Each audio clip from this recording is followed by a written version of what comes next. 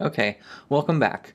In this new module, we're going to be discussing a variety of topics related to antigen receptors or lymphocyte receptors, those molecules which are capable of binding specifically to antigens. So this is going to include immunoglobulins like antibodies and B-cell receptors, but of course also T-cell receptors. And a big topic of this week's discussion is going to be how do we make so many different antigen receptors?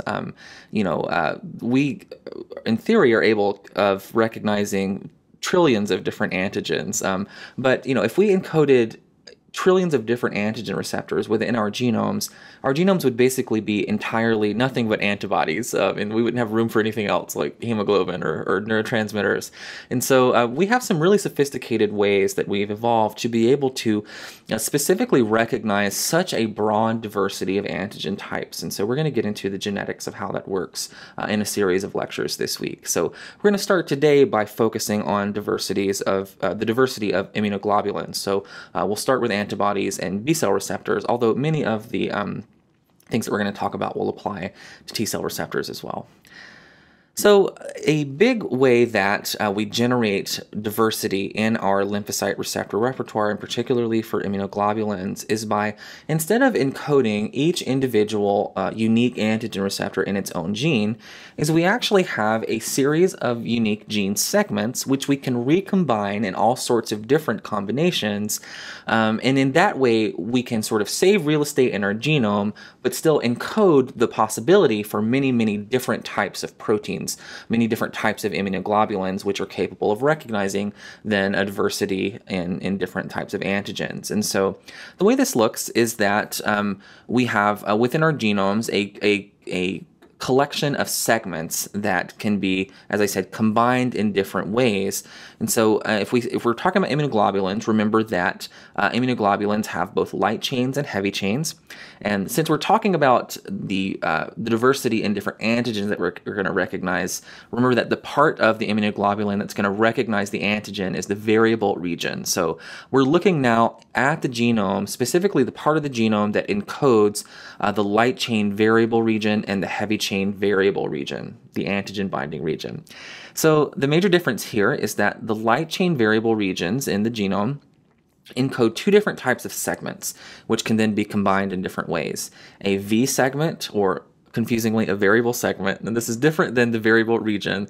The variable region contains variable segments, so they both are shorthanded as V. But not only the V segment, but also a J segment, or a joining, junctional, whatever segment. So variable light chains are composed of a V segment and a J segment, whereas the heavy chain variable region is composed of a V segment, a D or diversity segment, as well as a J segment. So the way this looks is that we have many different types of V segments. Only one is shown here, but we have a lot. And that can be combined with all the different types of J segments that we have. And those combinations together make a unique light chain variable region in the final immunoglobulin molecule. And the same thing here. For our heavy chain, we combine one V with one D with one J to get a sort of unique combination at the end. So we're going to dig into that in a lot of detail coming up. But the other thing that I want to point out is that light chains and heavy chains make up our antibodies, but another thing that contributes to the diversity is that we actually have two different places in our genome that can encode light chains, and so we haven't talked about this yet. But there are two different kinds of light chain, Kappa and Lambda. They do basically the same thing. The differences are not all that important, but the only reason I bring them up here is that because we have basically two different chromosomes which contain genes that encode immunoglobulin light chains, this is a set of extra diversity because we have segments in one place and segments in the other, which can then, so it's just more possible segments basically to make immunoglobulins out of.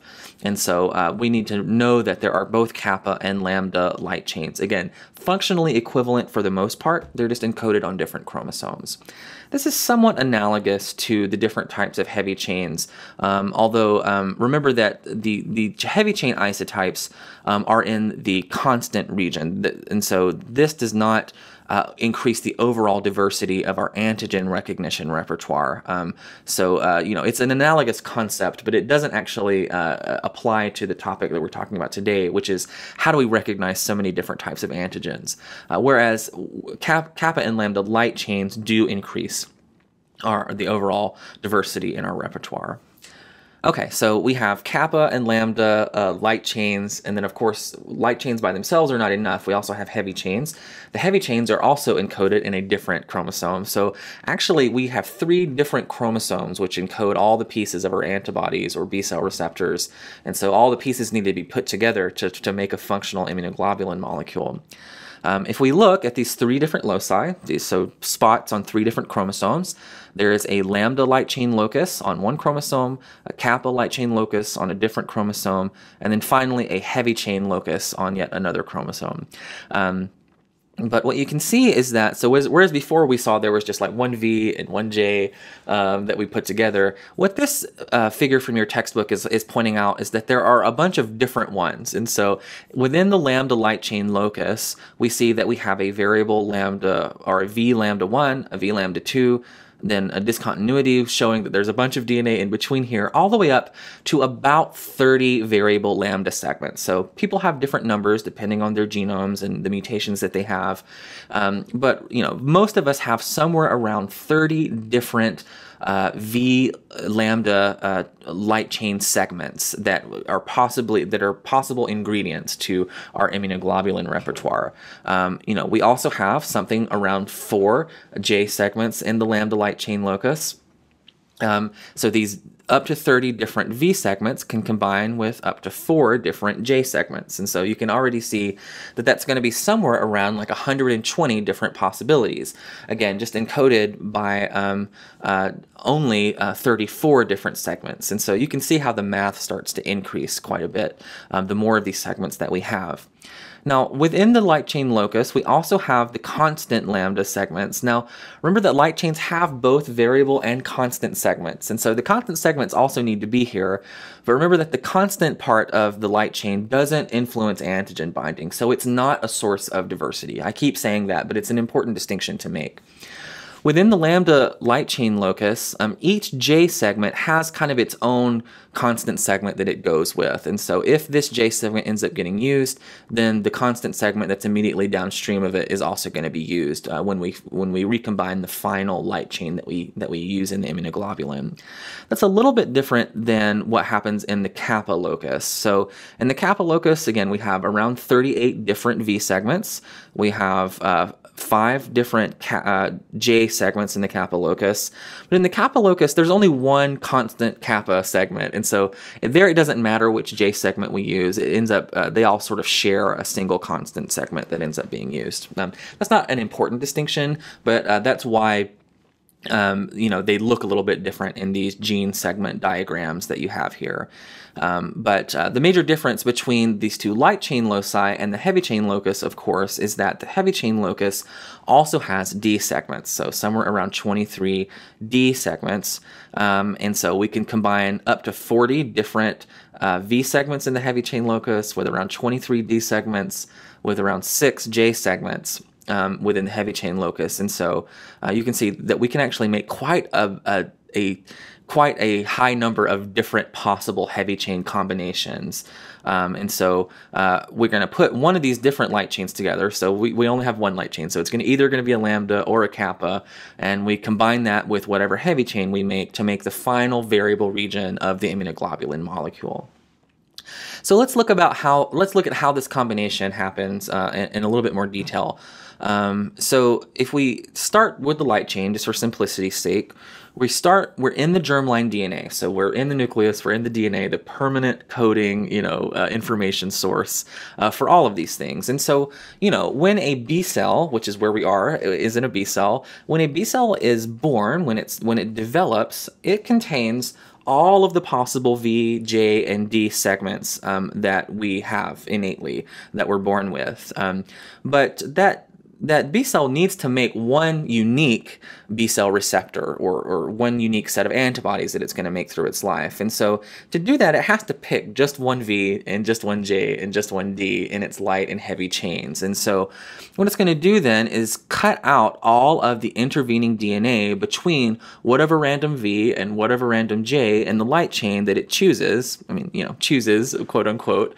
This is all a pretty much stochastic process, but what happens is that intervening DNA is basically just cut out, and so we just bring the V and the J together then. And that, when you cut things out of DNA, that's a permanent process. And so from then on, that B cell loses all of that DNA, so it can't go back and use those segments later. When it chooses a V and a J, it commits, and so it has that combination from then on for the rest of its life course. The constant segment is also out here. It's doing things which are not important for this lecture, but we do need it too. But ultimately, for the light chain, we bring a V and a J together. We get rid of all of the excess segments that we're not using. And so we call this process somatic recombination. It's a recombination of DNA in the germline. But DNA is not enough to make a protein. The next thing we need to do is transcribe that into mRNA. And so we transcribe this gene sequence into an mRNA transcript. And then remember that to make functional RNA, we have to splice out the exons. And so we splice out all the non-coding parts of the genome. And in this case, that means we bring the constant segment into the mix here. And so now we have a V and a J that make up the variable region of the light chain, as well as the constant region of the light chain. That's translated and ends up in our final protein. And so this is a really nice sort of schematic, I think, that shows you, the original gene in the DNA and kind of where it ends up on the final protein. So you can see, if you remember, that the ends of, or the antigen binding end of the light chain is the variable region, and it's composed of our V and our J segment. And then the non-antigen interacting part of the light chain, of course, is encoded by we call it the constant region, and it's encoded by constant segments. And so V and J come together to make the variable portion of our light chain. It looks pretty similar for the heavy chain. So we start with all the possible V, D, and J segments that we have. The constant region of the heavy chain is bigger, remember, and so it has more segments, but it's just out here doing what it does. We're not focused on that for now. But remember, we need to ultimately choose one V, one D, and one J. So D and J are recombined first. So this always happens first. We take a D and a J, we bring them together, and we cut out all of the intervening DNA. And then, once we have a D and a J together, we cut out all the intervening DNA between the D and the J and whichever V we've chosen. So we end up with a final recombined gene that contains one V, one D, and one J all next to each other. That's transcribed into mRNA. We bring the constant region to where we want it. And now we can make a functional heavy chain protein. So you can see here where the D and the J are relative to the antigen. They're right in the hypervariable region, which interacts directly with the antigen. But you can see that the constant region is going to make up all the rest of the part of the antibody, including the FC portion here. Again, the major difference here is that the heavy chain has a D region in its variable region compared to the light chain. Sorry, has a D segment in its variable region compared to the light chain. Okay, so this process of somatic recombination determines ultimately which combinations we have. And as you can imagine from this, we get quite a bit of different possible combinations of all those possible V, D, and J segments that we introduced. But how many exactly? So let's dig into the numbers a little bit. So every person is slightly different. As I said, we've all accumulated different mutations in the course of our family trees and our evolution.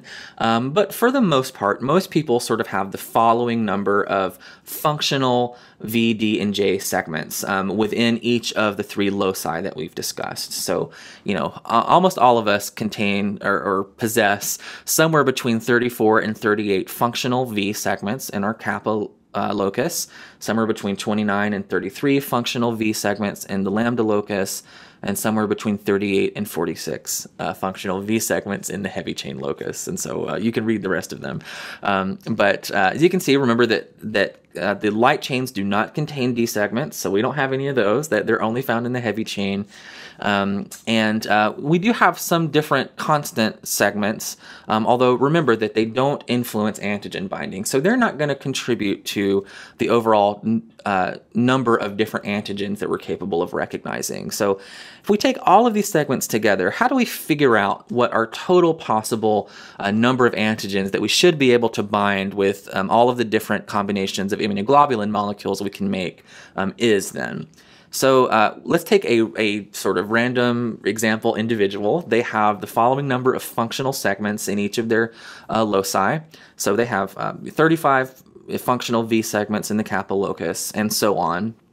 Whereas before we saw a range, this is one person, and every person has some discrete number of functional segments. So if we think about this, well, let's just break it down by each of the parts of the immunoglobulin molecule. How many possible variable kappa segments could we make, or variable kappa light chains could we make? Well, there are 35 possible V segments with 5 possible J segments. So this person is going to be able to make up to 175 different variable kappa light chains. If they make their light chain, or if an antibody comes from the Lambda locus, it would be the same thing. 30 possible Vs with 5 possible Js, so 150 possible kappa light chains. The light chain is not enough to make the immunoglobulin. We need to combine that with a heavy chain. And so the possible variable heavy chains are going to be 45 times 23 times 6, because we have that many V, D, and J segments. So as you can see, we can make quite a number of different possible heavy chains, 6,210. So to make an immunoglobulin, we need to combine one light chain with one heavy chain. So the possible unique variable kappa regions then, or kappa family immunoglobulins, are going to be the total number of light chains from the Kappa locus combined with all the possible different heavy chains. So if we do that, we could make around 1 million different possible kappa immunoglobulin molecules. Same thing for Lambda. We take the total number of light chains we can make from the Lambda locus, multiply it by all the different heavy chains we could make, and it's also around 1 million essentially. So our total then theoretical combinatorial diversity is going to stem from only 149 gene segments. So if we add all these numbers together, we're going to get 149. So in our genome, we're only making room for 149 gene segments, but out of that, the total number of unique immunoglobulin molecules that in theory we could make is actually 2 million. So we increase the number of possibilities quite a bit by using somatic recombination. However, I said at the beginning of this lecture that we are capable of recognizing more like trillions of different antigens, and so that's a lot more than 2 million. So as we'll see, combinatorial diversity is not enough to explain the entire diversity in our antigen binding repertoire. And so in the coming lectures, we're going to talk about the other ways that we introduce diversity into the repertoire. Combinatorial diversity is a good start, but there are other things that we'll need to talk about to sort of get up to that trillions number that I mentioned. But before we do that, let's close this and summarize our initial discussion of immunoglobulin diversity. So immunoglobulin variable domains are encoded again by discrete gene segments. Each immunoglobulin does not have its own gene the way many other molecules do. We have different segments that we combine in different combinations essentially to make all of the different possible immunoglobulin molecules that we have. So remember that the light chains are encoded by a V segment and a J segment, whereas the heavy chains are encoded by a V, a D, and a J. Again, the variable regions of these chains. These segments are recombined to make unique combinations, as I said. So in the light chain, a V and a J segment is brought together, and then the constant region is added to that at the end. Whereas in the heavy chain, first we combine D and J, and then that DJ segment is combined to a V before finally adding the constant region at the very end. VDJ recombination promotes what we call combinatorial diversity. So this is one source of diversity in our antigen binding repertoire, is all the different possible combinations of V, D, and J segments. And so as we saw in our example, somewhere around 150 functional gene segments gives us around 2 million, 2 times 10 to the 6, different combinations. However, the predicted total immunoglobulin diversity that we have is somewhere more like 10 to the 13. So clearly we have a lot of ground to make up. So combinatorial diversity is not quite enough on its own. In coming lectures, we'll talk about what makes up the difference. So stay tuned for that.